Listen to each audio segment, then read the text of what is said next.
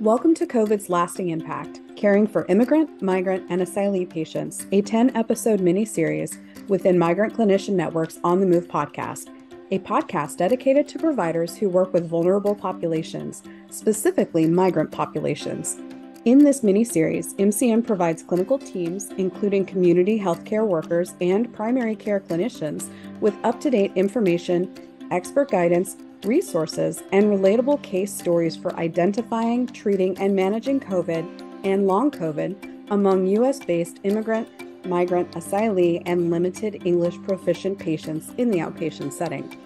MCN is a national nonprofit with extensive experience providing timely, practical solutions at the intersection of vulnerability, migration, and health. Each episode provides clinicians with impactful tools and information for improving the quality of COVID care for vulnerable populations. If you want to hear future conversations on the topic of health justice, be sure to subscribe to the On the Move podcast. For resources mentioned in today's podcast, be sure to click on the link in our episode notes to go to our podcast page at migrantclinician.org/podcasts. Welcome to today's podcast. It's titled COVID Care After the COVID-19 Public Health Emergency, Vaccines, Testing, and Treatment. I'm Dr. Ed Zuroweste. I'm the founding medical director of the Migrant Clinicians Network. And today I am very delighted to have my friend and colleague, Esther Rojas, with me. She's the project coordinator at the Migrant Clinicians Network, who's been heavily involved in our work with COVID. We'll be discussing changes in COVID care after the end of the public health emergency and important guidance on vaccines and care access that clinicians should be aware of. Esther Rojas works as MCN's project coordinator in the Eastern Region office. She received her BS in public health from Salisbury University and a certificate in community-based participatory research from the University of Michigan in 2021. As the project coordinator, her work has included the coordination and management of various COVID-19 projects focused on increasing vaccine awareness in migrant and vulnerable populations in the United States and Puerto Rico. Since March of 2022, Rojas has worked closely with community-based organizations to provide technical assistance and capacity building to community health workers serving Latino, and Haitian communities in her state. Welcome, Esther. Hi, Dr. Ed. Thank you so much for having me. On a personal note, I've worked a lot with Esther. We've done a lot of webcasts together. We've done a lot of learning collaborative sessions together.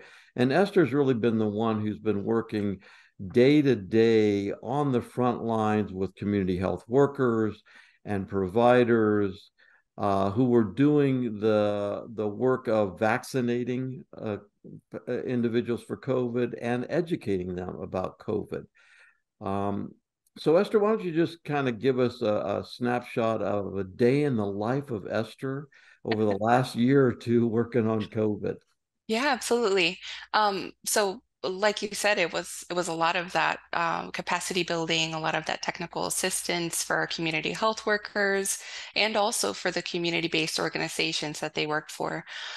So in my day-to-day, I'm able to coordinate a lot of the efforts, not just with Dr. Ed here, but also with a lot of our teams, project managers. And what MCN has essentially done is break down the science for a lot of our community health workers and community-based organizations. So these health agencies like CDC were putting out suggestions, recommendations, and policies about COVID-19, and we were able to take that, break it down for the everyday individual and also for our migrant, immigrant, and refugee communities in a way that made sense to them. So my day-to-day includes some of that. And then I also am able to work locally here with the Lower Shore Vulnerable Populations Task Force, where we're addressing, again, COVID-19, but also taking that holistic approach and identifying the barriers. So whether it's food, whether it's housing, education, and childcare that might limit someone's access to COVID-19 vaccines or treatment, et cetera.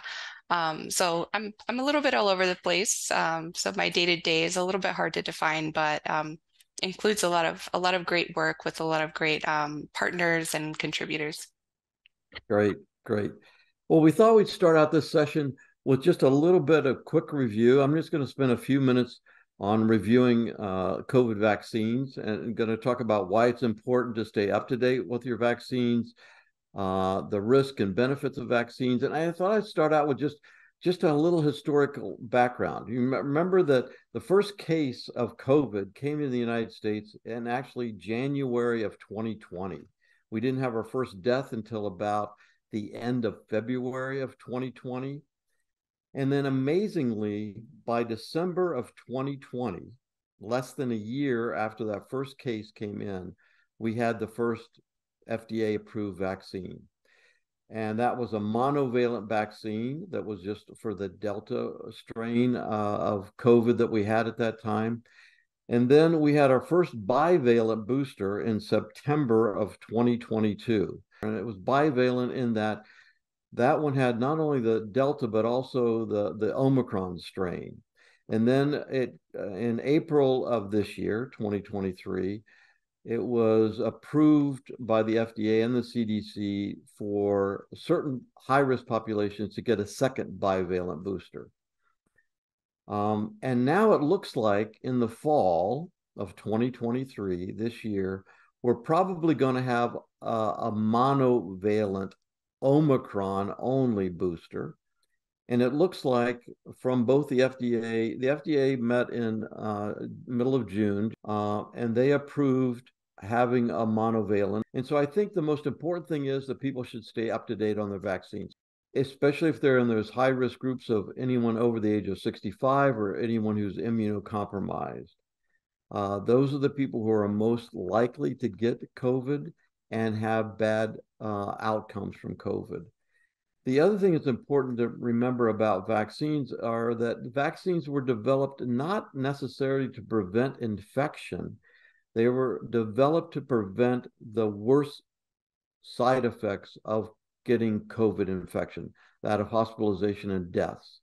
So it's been shown over and over again that the COVID vaccines have prevented tremendous amounts, probably 70 to 90% of hospitalization and deaths from COVID if a person is fully vaccinated. There is no such thing as a vaccination without side effects. There's always side effects. The most significant side effect from this vaccine, first of all, I have to say, these are the safest vaccines we've ever had in the world. They're extremely safe vaccines. The only really significant side effect that we found was really the very rare myocarditis in adolescent males. That was probably the most significant side effect that came out of this whole COVID vaccine situation. And it must be pointed out that the actual myocarditis that you get from COVID is much more severe. So I think I'm going to stop at this point in time. That's kind of a little update on vaccines. And now I want to ask Esther a bunch of questions. So Esther, my first question to you is, can you explain why we need to continue to talk about COVID after the end of the public health emergency? And I'm going to lead with my biggest takeaway here. COVID isn't over. The only thing that really ended was the way that our government is responding to COVID-19 by no longer providing that funding that we initially had. So this also affects the way that we monitor and collect our data about COVID-19, but we are still seeing that deaths due to COVID and also infection rates are still occurring nationally. All right, my next question is, what services have ended now that the national public health emergency is over, and how will this impact immigrant, migrant, and refugee communities? So one of the biggest changes that is coming about, and probably one of the most obvious for many of us is that that funding is no longer there for the free vaccines, free tests, and also some of those treatments, which will essentially impact the way that our communities, the migrant, immigrant, and refugee communities, are able to protect themselves, treat, and also care for their families and their households.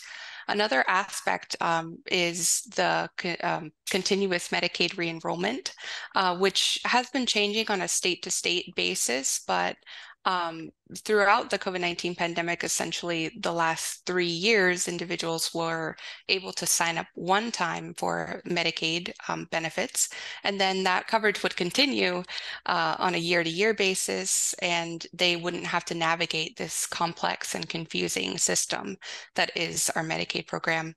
Another aspect is a reduction in funding to community-based organizations and health agencies that are aiming to increase the COVID-19 vaccine in their communities, and also our SNAP benefits, which many individuals know as food stamps, has reduced significantly for many individuals, and also this affects the way that they're able to feed not only themselves but also their children, which in total it will affect our communities as a whole. How could these communities still access healthcare coverage? Yeah.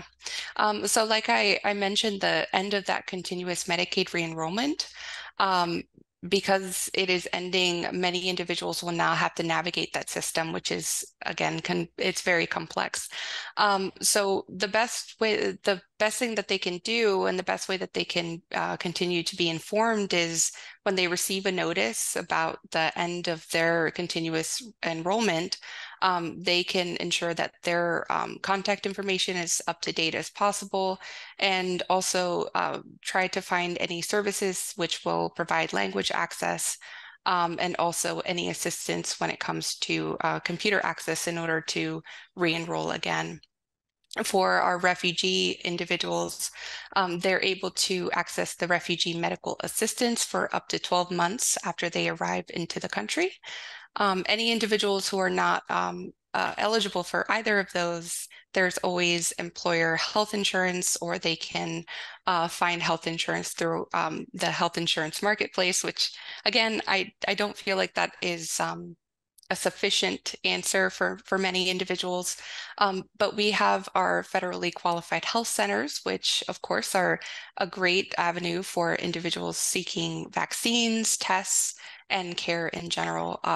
For many individuals who are uninsured or underinsured, our health departments are also a great access point for many of these treatments, not just COVID-19, but any other information. And for our community-based organizations, my recommendation would be to continue mapping out where are these agencies or these free access points for many of our communities, in order to fill those gaps. Yeah, and that's important. I think it's important that everybody knows that community health centers and public health clinics don't turn anyone away. And if they have problems, they will find a solution for those individuals. Well, there's a new federal program that I just heard about very recently, and I want you to explain a little bit about the new Federal Health and Human Services Bridge Access Program for COVID-19 vaccines and treatment.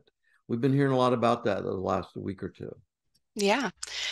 So have I. I'm trying to learn about as much as I can. And really what the current administration has said is that this bridge access program is going to fill some of those gaps where the funding left off from the public health emergency. So I personally would say I'm not sure what the rollout is going to look like, so it might change. But what we're hearing is that there's essentially going to be 3 access points for individuals seeking free COVID-19 vaccines. And this is set to roll out in the fall of 2023, so quite soon now. And the 3 access points will be, number 1, our health departments, which the CDC denotes as the local health agencies. And they will essentially take and distribute from the CDC these COVID-19 vaccines to their networks. Number two is going to be our federally qualified health centers. Like you said, they don't turn away anyone, regardless of their health coverage. And then lastly, our retail pharmacies, which is incredible, I think, feat for us to be able to say that our pharmacies are going to be partnered with us in the fight against COVID-19. But they're going to be covering for individuals who are also insured, but their insurance does not cover the whole cost of the COVID-19 vaccine. So Yeah. a lot of unknowns, I would say. Right. That's really great. The administration really understands that, especially in the fall when these new vaccines come out, that we're going to have access.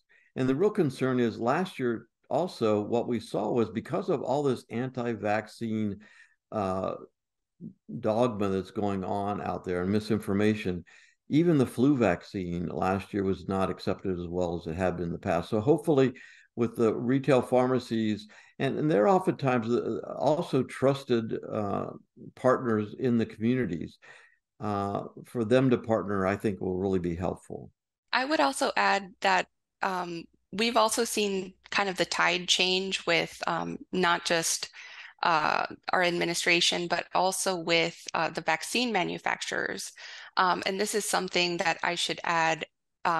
Pfizer and Moderna have announced that they are also in this movement to provide free vaccines for individuals.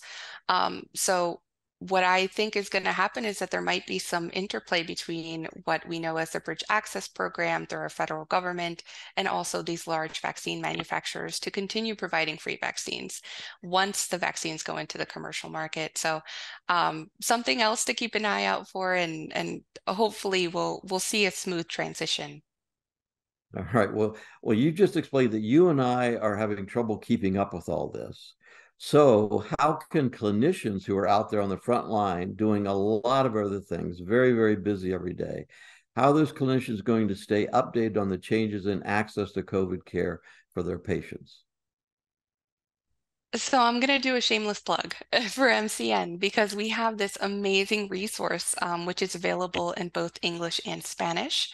And that is our frequently asked questions blog, COVID-19 migrant and immigrant food and farm worker patients, which, like I said, is available in 2 languages. And we are able to gather a lot of our latest questions, but also we have a lot of the basic questions and questions specific to our working communities, our migrant communities, a lot of great information for clinicians. And I will say that I use it personally. Sometimes there are questions that I need answered, and this is one of the best ways to have those questions answered. We're able to pull questions and also comments from our local community partners and national partners in order to gather more information of what are we hearing on the ground. And then also have our amazing clinicians on staff like Dr. Ed and Dr. Laz, who are able to break down some of that science for us.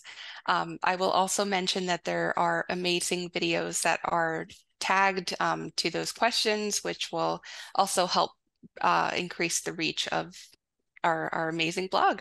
So I believe our link to that is going to be added, but of course, always check with the CDC websites, check what the FDA, CDC are saying with any other additions to what's going on with COVID. I know everything changes so rapidly, but we like to be as up to date as those agencies are as well.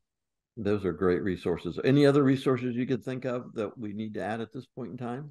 Yeah, MCN's amazing website. We also have a great COVID-19 webpage, which has a lot of printable social media resources, easy to change, and highly editable for anyone who wants to share with our community more about COVID-19. Right. And I should point out that the resources for this episode, including a recording of the MCN webinar that Esther and I presented on this topic, can be found through the link in the notes section of this episode. So I think at this point in time, I just want to thank all the podcast listeners. I want to thank you for joining us today and speaking with Esther on this topic. I want to obviously thank Esther for joining me today for this discussion and all of her great insight from literally the front lines of what we've been doing at MCN. And you can reach our staff anytime on our webpage. I want to thank the listeners. There's more expert guidance and tools to improve the quality of COVID care for their vulnerable populations by following our other podcast, On the Move with MCN, and come back and listen to us again. And so, Esther, do you have any closing remarks? I just want to say thank you to you, and again, thank you to all of our listeners, whether you're catching us in video on YouTube or finding us on your streaming services. I think this information it's incredibly important, and I'm so happy to be able to do this work, not just with you, Dr. Ed, but with our communities and our partners as well. Well, thank you again, Esther. Great job. And everybody come back for our next podcast. Thanks a lot, and we'll see you very soon. To access resources mentioned in today's podcast, click on the link in our notes section to go to our podcast page at migrantclinician.org/podcasts. Visit migrantclinician.org/sign up to join our email list and subscribe to our blog to get updates on new MCN podcasts, resources, and webinars. Migrant Clinicians Network is a national nonprofit dedicated to providing practical solutions at the intersection of vulnerability, migration, and health. We offer technical assistance, health provider capacity building, resource development, research and data and evaluation support, and virtual case management for mobile populations, and free resources and training. The information in this podcast is for trained healthcare professional education only. Information should only be used in combination with up-to-date national and international guidelines. The information is not to be used as healthcare advice for the general public.